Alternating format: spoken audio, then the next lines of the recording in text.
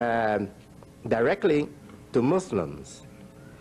However, we are aware of the fact that what Allah has revealed for Muslims is also for the whole world, if the world will accept it. The topic we've chosen is the management of spiritual and material concerns. By putting these two concerns together, a lot is to be gotten. The big problem for most of us is that we separate these two concerns. And we think that the spiritual concern is left for the preacher and the material concern is left for us. When both these concerns burden everybody equally, everybody is brought to his success or to his doom because of the mismanagement of these two concerns, the spiritual concern and the material concern. I'm not speaking of spiritual concern in the sense that it is commonly understood. I'm not talking about religious rituals, spiritual values, religious rituals and things like that. I'm talking about the tendency in us to favor certain things and not to favor certain things. For example, some of us have a tendency to favor good times, and good times in our mind is going to a dance and a party and listening to music and dancing and having good time on the weekend. To us, that's good time. And many of us just live just for that, go out on the weekend and party and dance, and that's for us, that's a good time. There's tendency in you is spiritual. The tendency toward that, the tendency in you is spiritual, and that's what I mean by spiritual concern. We don't have this idea in our religion of spiritual life separate from material life. For Muslims, the life is whole. It's one life. The life is whole. I have a physical body, but I don't function just as a physical body. I also have mind in here that's abstract, and I have a spirit in this body. And all these things work together. The whole works for me has to be told in terms of all three. In terms of my physical body, my mind, and my spirit. Now, most of us are trying to use our minds, but our spirit is getting in our way. And that's the main thing that I hope to bring to your attention today, is the need for us to manage our spirit. People who try to manage their spirit develop powerful muscles. Powerful muscles. The best muscles for survival in the world, not these, and I'm pretty good with this too, especially when I was young, I was pretty good. Not these muscles. The best muscles for survival in the world are the spiritual muscles.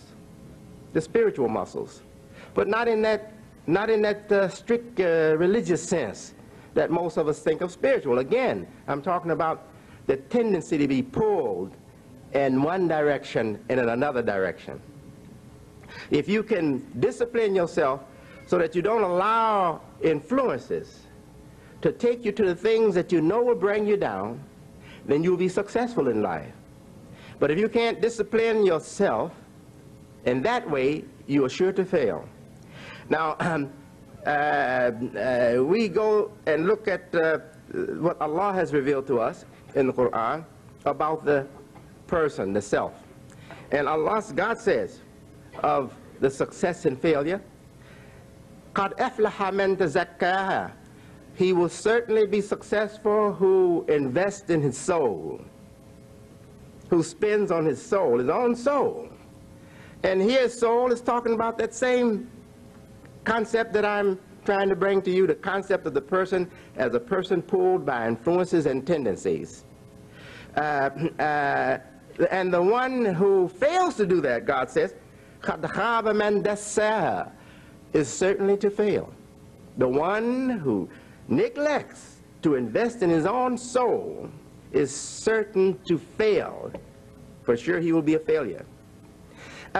We could just close with that. You could go home with that, and it would be enough. That's it. That's all of it. I told Imam, my associate in this work, I told him, I said, well, I know they're expecting a big deal. I said, well, it will be a big deal, but it's so simple I can do it in 2 minutes. If we will accept that. However, we know that Allah has not left us with that alone. He has given us the guidance, al-huda. And Allah Most High says in the Quran, ذَلِكَ الْكِتَابُ, this is the book. Speaking of the revealed Quran, the last revelation. ذَلِكَ الْكِتَابُ لَا رَيْبَ فِيهِ, this is the book, and it is no defect, no mistakes, no doubt. لا ريب فيه هدى للمتقين, guidance for the upright, guidance for the regardful. The God-fearing is translated in many different ways. It means guidance for the people of conscience. Guidance for the people of conscience. And for Muslims, conscience begins with God. We must first be conscious of Allah. Ittaqullah. Be conscious of Allah. Be regardful of Allah. And it goes on to things important, other things in their importance, according to their importance. It includes even regard for our family relations. Our family relations. It says, what arham? Well, arham. And the family ties, or the family relations. We are to taqillah, also wal arham, and also the family relations. The family relations.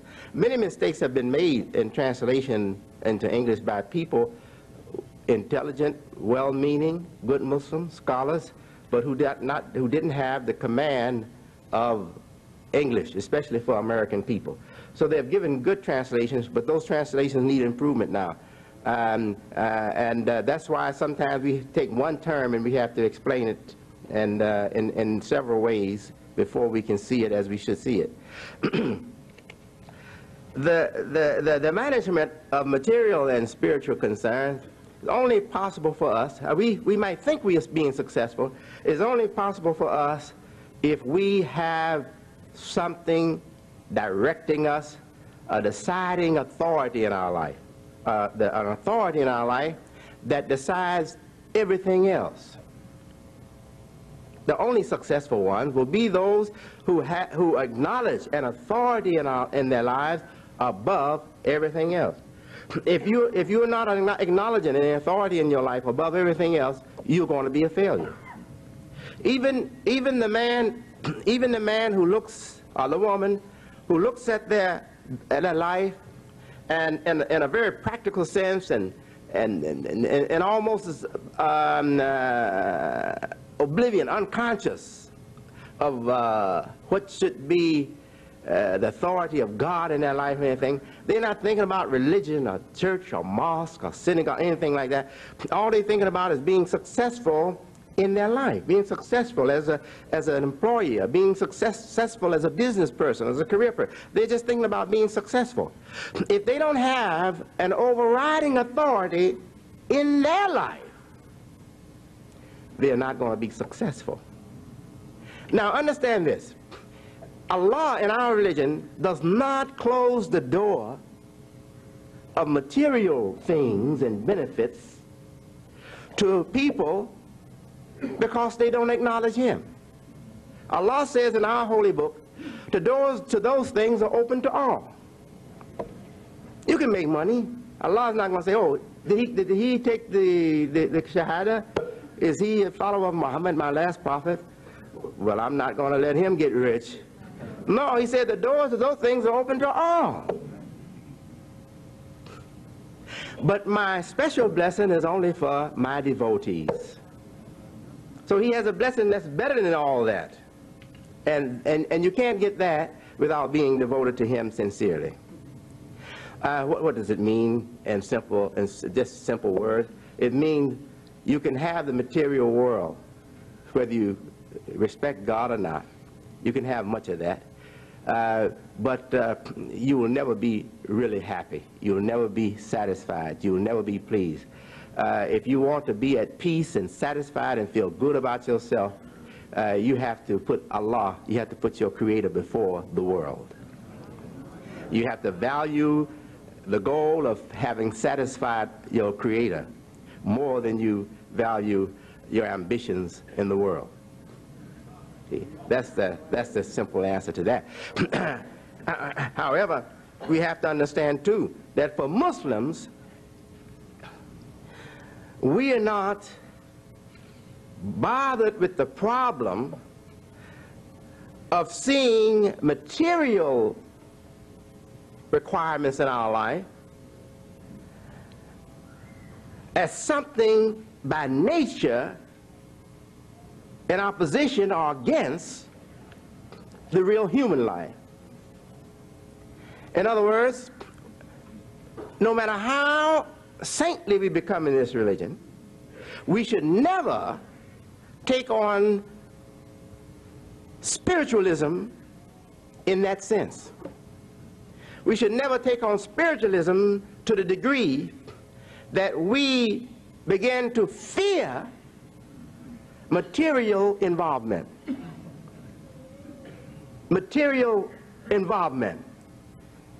Work in the material field should never be a threat to us or to the life that we choose for ourselves. The answer is simply to serve Allah, the God of both the spiritual and the material. And He requires of us in our life as Muslims, He requires of us that we progress spiritually and in every other way. Spiritually and in every other way. No matter how good I am spiritually, no matter how good I am morally, no matter how good I am intellectually, if I have no material progress in my life, that's a sin on me. Say, well, how is that, Brother Imam? Allah says, وَابْتَغِي فِيمَا أَتَاكَ اللَّهُ دَارُ الْآخِرَةِ. Seek with what He has made available to you, by what He has made available to you, your intelligence, your muscle, your strength, everything you got to make progress. Seek with all of that the hereafter. Now let us slow down right here. Look, God tells me to seek the end, the paradise, with everything that He has made available to me. That means even to gain the promise of the hereafter, or to be in good shape with God in the hereafter, I have to use my moral nature, my moral force, my spiritual force, my intellect, my physical force, everything in my possession. I should be marshaling everything in my resources to make progress toward the hereafter. So a person in our religion, working for the hereafter, he wants to make a good showing in school. He wants to make a good showing in education. He wants to make a good showing in science. He wants to make a good showing in physics, whatever. He wants to make a good showing in business. He wants to make a good showing in culture. He wants to make a good showing in everything that he's involved in, everything that he's attracted to. He wants to make a good showing there because God has told him to make good use of whatever I have made available to you for the hereafter. Make good use of it for the hereafter. Our prophet, peace and blessings be upon him, we know that he said, live today as though today is going to be the end of you. That means, don't say, oh, I have tomorrow, I have next year, I'll take care of it then. Don't put off for tomorrow what you can do today. That's another way of saying what he said. And then he also said, live as though you're never going to die. So now if I know I got many years in the future to go, I should have some long-distance plans. Yes. So this is the way the prophet has taught us. And we know that he has warned us against the pitfalls of material appetite, and we are to keep a balance. We are not to let our material appetites hurt our moral nature or any other aspect of our nature. And we are not to let our spiritual life deny us progress in the material world or in any other avenue of life. We are not hermits. We don't withdraw from the world, no matter how holy we want to be. We never withdraw from the world and leave the world to those who want business, and we take to the hills and levitate somewhere. We don't do that. Our religion is a complete religion. Our way of life is a complete way of life. It's called a comprehensive religion. Comprehensive religion, requiring that we devote attention to all important matters for the natural human being. We are saved from extremism. We are saved from extreme of materialism. We will be saved from the extremes of spiritualism. We will be saved from that. Because Allah for us, for Allah for us is a God that asks of us obedience to Him, but He also asks that we fulfill all obligations. That we fulfill our obligation to our parents, we fulfill our obligation to our families, we fulfill our obligation to those who have assisted us, to those to whom we are indebted. We fulfill our obligations to society, And it begins with your neighbor next door. So if we accept Allah, knowing what Allah has asked of us, if we accept to obey Allah, to come under His authority, how can we go into these extremes? Our religion is so plain. Our religion is so plain and so complete in its instruction to us that we will never go into these extremes. You find any Muslims going into the extreme of becoming materialistic, they have stopped worshiping Allah as Allah is to be worshipped in Quran and as Prophet Muhammad demonstrated to us. They have left that. They have left the idea of their religion. They have left the motivation that should be in all Muslims. And that motivation is, first of all, to recognize the authority, overriding authority in your life, that is Allah, your Creator, and follow the guidance, the book, the Quran, as lived and demonstrated to us, to the Muslims, by the Prophet that He chose to give that revelation to, for all the world's Muhammad, the peace and the blessings be on him. It is very simple.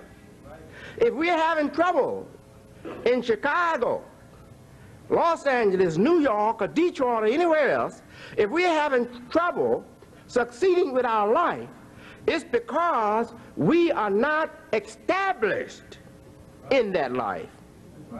First, we have to be established in that life. To be established in the Muslim life, you have to do more than just hear what it is to be a Muslim. You have to make a decision to be a Muslim. And to be a Muslim is not just coming here and praying with us, or praying together, and saying Assalamu alaikum wa alaikum assalam. That's not, that's small. Being a Muslim is obeying Allah. Being a Muslim is being conscious of the requirement on you, the requirement in your life to obey Allah. Not just to read the Quran, you have to obey Allah. You have to feel bad when you miss your prayer. You have to feel hurt inside when you miss your prayer. If you can go on missing your prayers, you don't feel no hurt, it doesn't bother you, you will never be successful as a Muslim. But if it bothers you that you have to miss your prayer today, or that you miss your prayer at Maghrib, or you missed your prayer at Fajr time, at dawn time in the morning before the sun comes up, if it bothers you, then you have the religious spirit of the Muslim. If it bothers you that you are not eating halal meat, you're eating animals that are not killed properly, or you're eating things that may be contaminated for a Muslim, with the pork or pork essence or something. If it bothers you that you have to be in a situation like that, then you're in a good situation spiritually for the Muslim life. But if that doesn't bother you, we don't expect for you to be successful as a Muslim. And believe me, many of us haven't got acquainted yet with the teachings of the Quran, the blessed revealed book from Allah, the Lord Creator. We haven't got acquainted with it enough yet. We haven't got acquainted with the life of the Prophet enough yet, peace be upon him, to really understand the seriousness of these things that Allah has asked of Muslims. That you don't take intoxicants.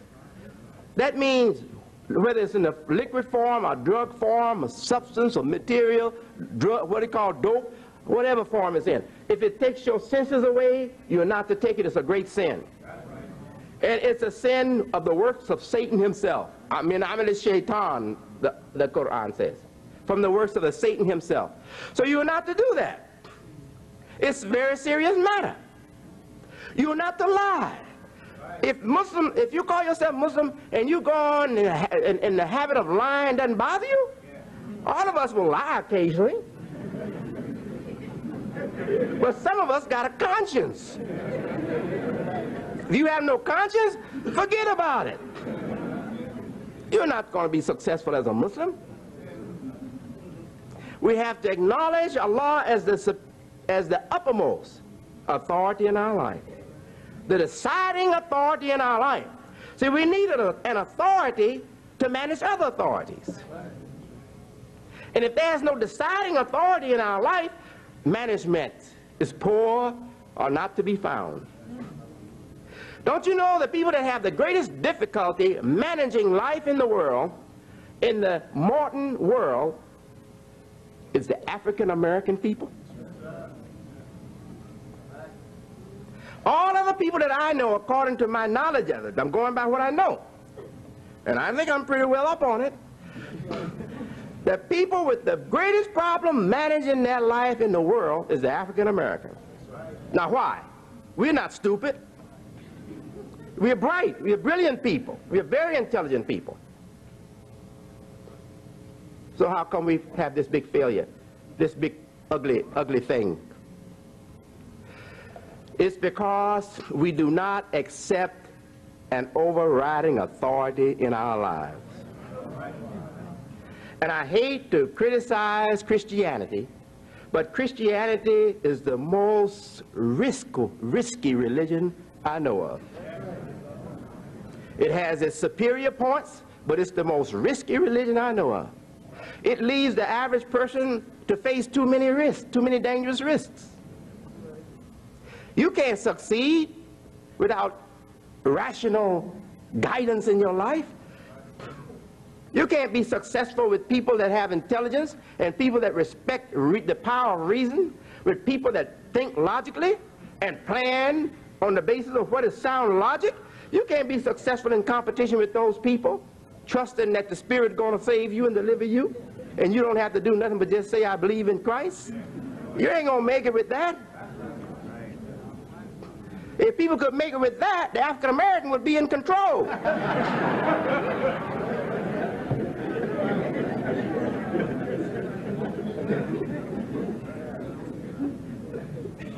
Well,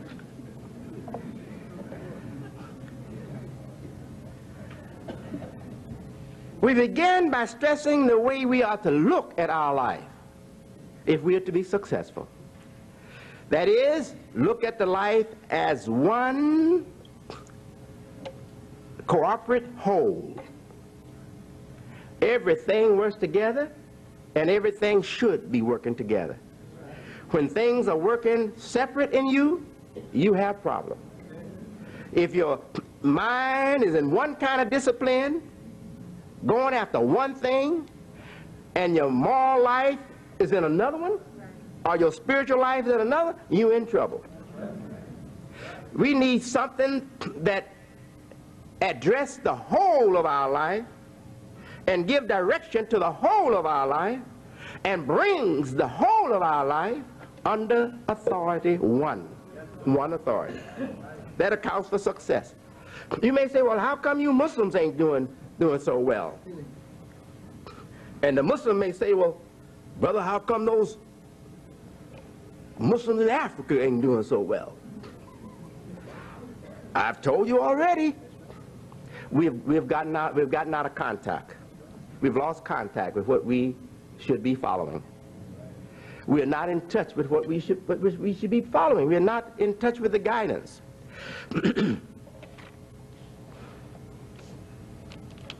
Those who are in touch with it are successful. If they're in touch with it, they stay with it, they're bound to be successful. They have to be successful. No other way. And Allah says that, doesn't he? He says, and the believers must triumph. He says the believers must triumph. That means that this is guaranteed. If you are sincere and faithful and true to what he asks of you, he says you must triumph. And we have a history of those who were faithful to what Allah asks of them. And we have a history of triumphant people, very successful people. People who are now being looked at again after centuries of darkness being over the picture.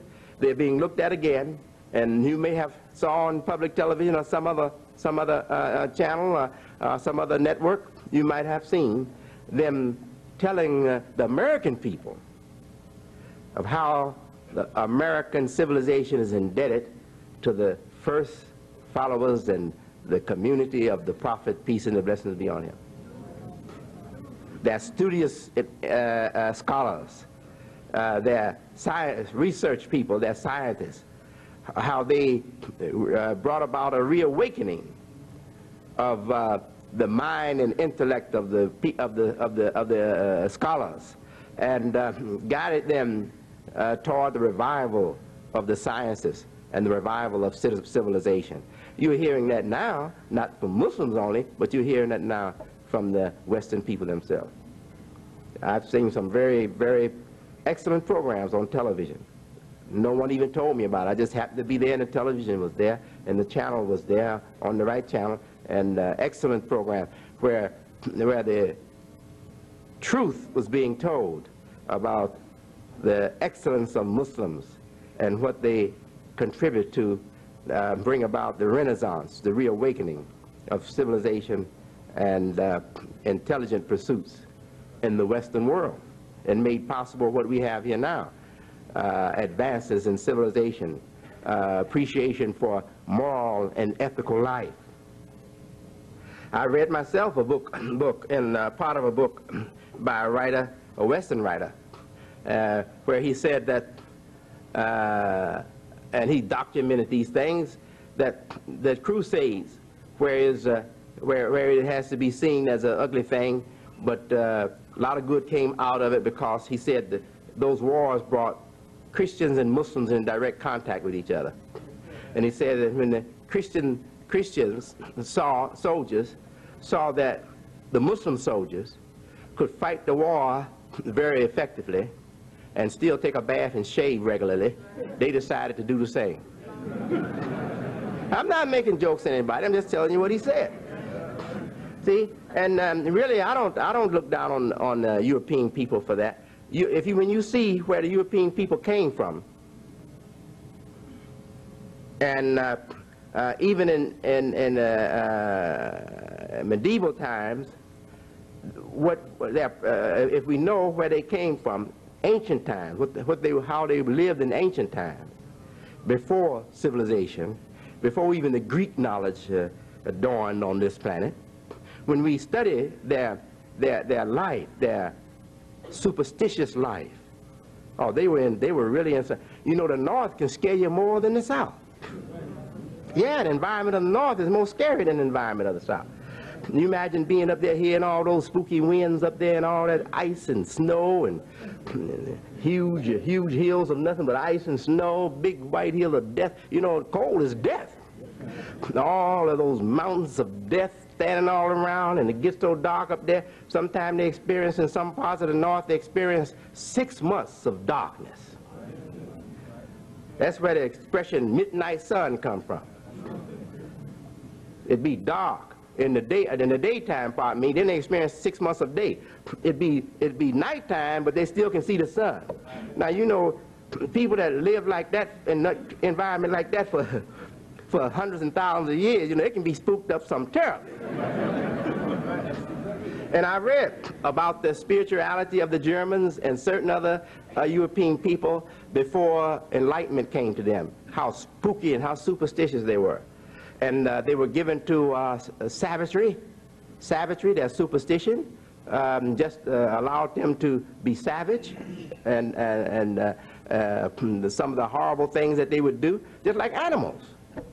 They can trace their own history back to a state where they were just like crazy, enraged animals.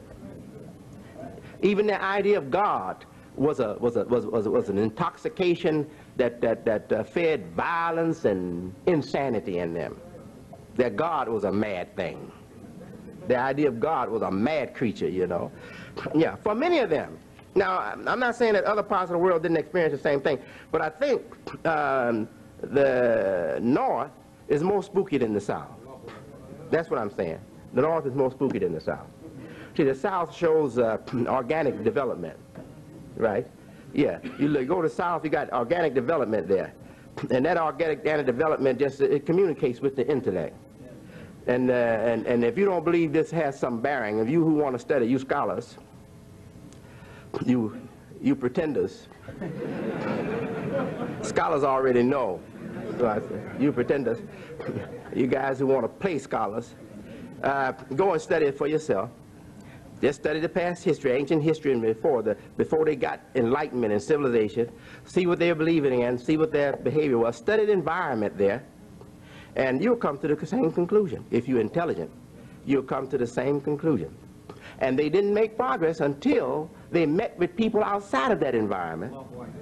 Yeah, they didn't study their history. They didn't make any progress until they met with people outside of that environment. And the more they came south, the more they liked it. Now you find them all over the South. All over the South. That's not the natural home for the European man, not for the strict Caucasian man. That's not the natural home for him. His home is not the tropics. He likes it there. And now it is his home because by choice. Now it is his home. But the pure European stock, that so-called pure white man, he came from the North. If the environment colors you like it is. Your white environment, snow, ice, white environment, white man. You see?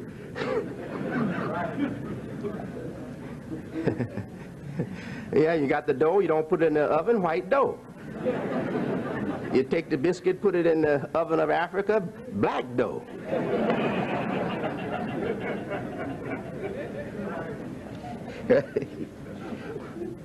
Yeah.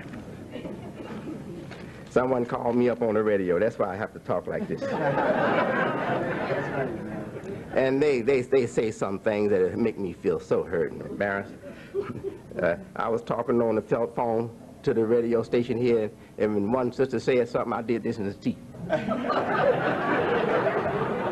had to pull myself back up and lean on the desk and try to keep talking, you know, without them knowing that I had suffered a setback.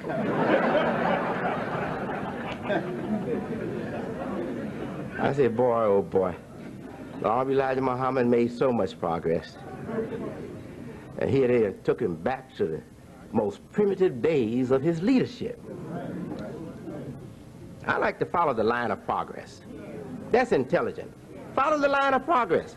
Don't go back to where the man in kindergarten, don't go back to his kindergarten days and then project it. You put that little 6-year-old boy there. That's my leader, Elijah, when he was 6 years old. That's my man.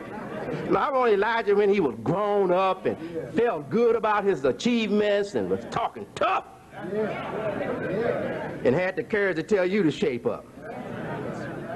Even get rid of a lot of your false pride and conceit.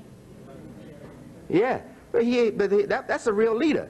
A leader that'll tell his people to put down what you've been had years ago. Put that down. Time is out for it. That's a sincere leader. That's a strong leader too. It takes a strong leader to tell you to put down something that he was once telling you to pick up. As they say, wise men change, and you know the rest of it.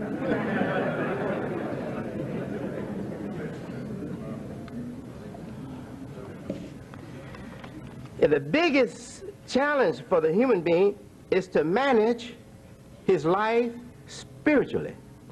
Spiritually, not materially. You think, the greatest threat is the material things on us. No, no, no, no. The greatest threat is to you is spiritual, because that's working against you, and it's too powerful for you. Spiritual influences are too powerful for us. We cannot manage spiritual influences without Allah. No, you have to have Allah. These things, He's given us a body. This own body will defeat me if I'm not careful. You see some people, they become so vain, so much in love with their own body, the physical body, that the body sends them to the shrink, the psychologist. Some, the love of the body sends them to the grave. And you hear them dying with that disease where they want to stay so thin, and they love their beautiful thin self and get that disease. Few of them have died with it.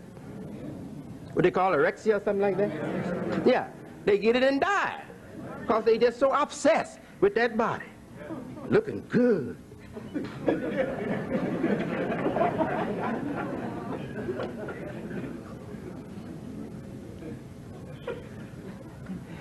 Well, our religion saves us by protecting for us that relationship upon which all other relationships depend. That shows the role of the individual, the great role of the individual in this religion. We are not to look at people and say because he doesn't have wealth, or because he's not a scholar, or because he's not in position of authority, we don't have to listen to him.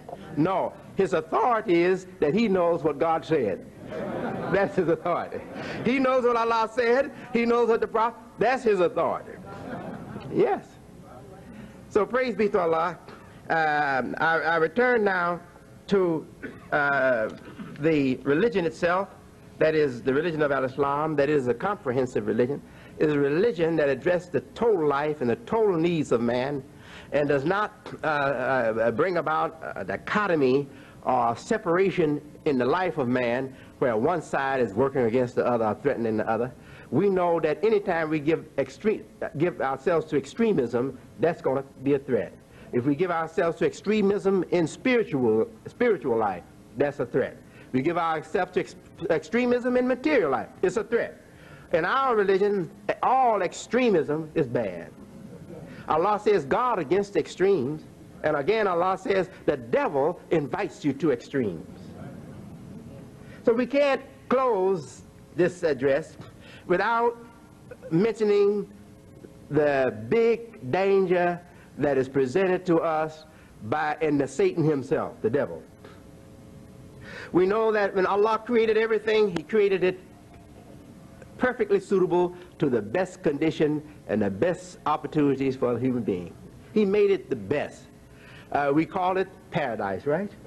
He created paradise for us. And we know as Muslims, what the Prophet has told us, that it was Satan who changed it. He changed it from paradise to a very perilous creation for man. He put enticement and what you call things to lure you from what Allah wants. He put enticements, attractions to lure us from what Allah wants. So He made the world very unsuitable and very dangerous for the servants, obedient servants of God. The Satan did this. But it doesn't mean that we should see these things in their nature as being bad. No, they're not in their nature as being bad. They're bad only in our misconception of those things. We misconceive them. We misconceive the things. We misconceive the purpose for these things. And there lies the danger for us. But everything, even the pig. The pig is an animal. God says, don't eat the pig. So we can't raise pig for somebody else to eat. That's it. No pig. But look, even that pig, Allah created him. He's of Allah's creation. You leave him alone, he's a good pig. Yeah, he's only a bad pig when you start eating them off your plate. Or selling them to somebody else for consumption.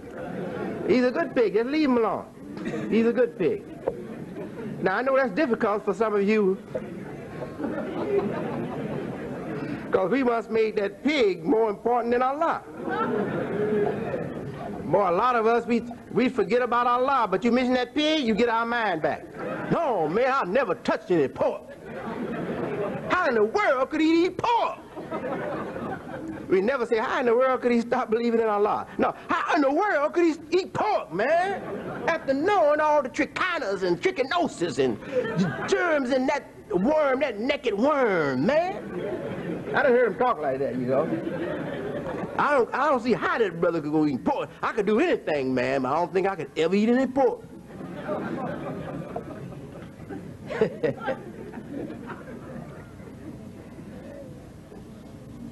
That's changed now, though. That was when we had a strong desire for moral strength in our life. But the atmosphere has changed now, you know. Just loose morals. So with loose morals, that same brother, now he's saying, oh man, they ain't gonna kill you to eat a little piece of it.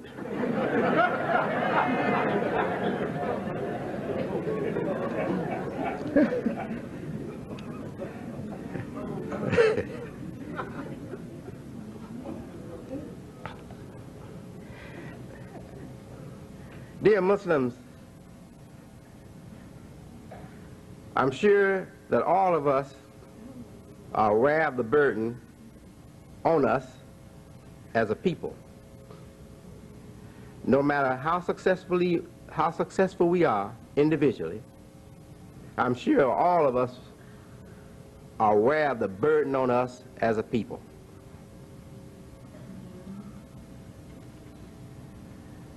We waste our resources. We fear to invest wisely.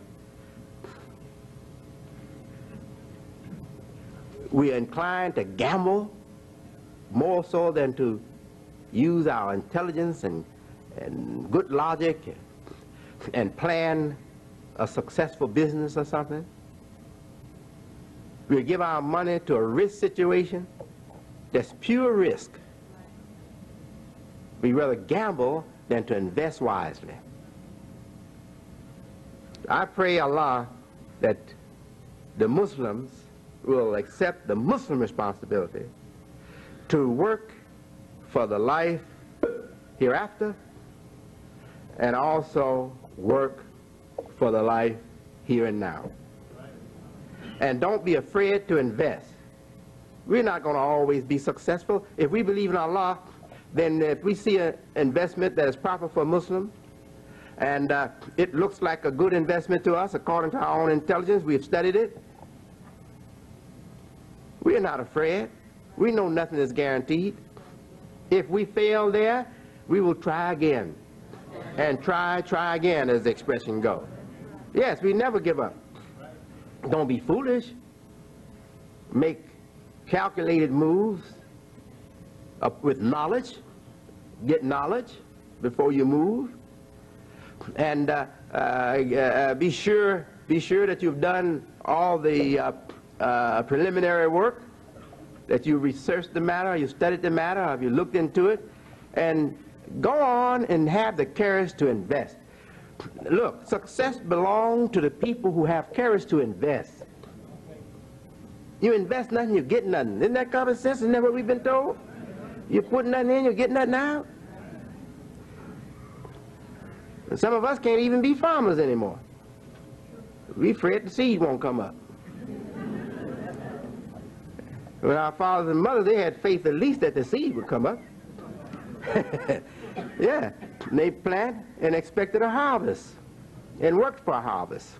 We have to be the same today. Put something, invest something in the world to get something out of the world. And if you're not in a position to invest, then work at getting yourself into a position to make an investment. You know when Allah tells us over and over again in the Quran to spend, You know most of the time what that means? Invest. Invest in the world of today for the good future tomorrow. But do it loving Him and trying to obey Him. Do it in obedience to Allah, and He assures us that we will be successful. Look at the money that comes through our hands. Those who study our financial situation as a people, they are saying that we are spending as a race or as a group in America much more than all the other groups are spending. No other group that we know of is spending like we are. We are great consumers, great spenders. We are spending great wealth. So you know what we are doing? We are giving business opportunity to other people. That's all we're doing. We're just giving business opportunity to other people. We are making other people rich. It's going out just buying. We're scared to put the dollar into the economy. We're spread to put the dollar into the financial workings of society. So we just, I'll buy that car. That's new. Yeah, that's good. Yeah, give me that coat. Give me 2 or 3 of those. You got to spend that money because you don't even trust the bank with it. So everybody getting rich and we staying poor. I remember a time I was talking once on the need for us to invest and try to establish ourselves financially, and one brother said, well, brother, we ain't supposed to give ourselves to materialism. I said, Lord have mercy. I corrected it, though. I went back and got the evidence from Quran and the life of the Prophet to show. A lot of us think the Prophet was a poor man. Do you know our Prophet, peace be upon him, was no poor man? Even before he was missioned as a prophet, he was a businessman. Businessman, working in the employment of Lady Khadijah. Yes, may God be pleased with her. Working in her employment. And he was such an asset that she put him over her business because he was so successful at what he did. She put him over her business. So our prophet, even before he became a prophet, he was a businessman.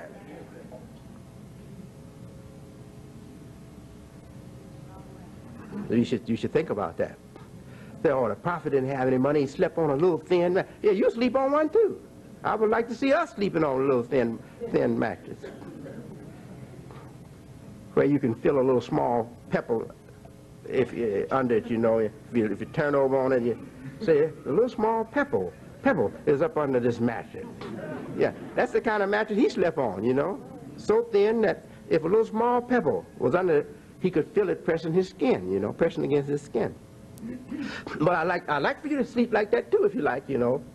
Yeah, that's very good. But when you wake up, let me see you ask, what is the financial situation of the good believers? Say, come, we want to improve you, want to improve it. Here, you take this, go invest that, invest this, help the community. Prophet Muhammad had so much wealth, he just passed it out to bright and industrious and good-minded people, and just give them just a lot of it. Say, go and invest it, help to make money, help to invest, increase the wealth of the Muslims. Yes, and that's what I like to do. I just got to follow my prophet all the way. Yeah, one day I see myself sitting there, and I tell them to open up vault number 2.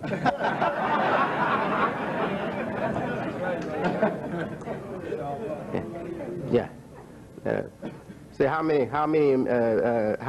of those Mercedes dealerships I got now? Oh, no, thank you very much.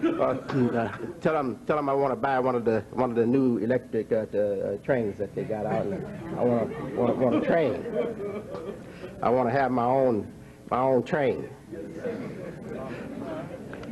Yeah. I like to see that day, you know. Say, well, how many employees we got in that bank? You say, oh, 200. Well, we got more money here in the bank that's just laying up here, and we don't have any good investment opportunity right now except to invest in employment. build another bank that size and just so we have more employees.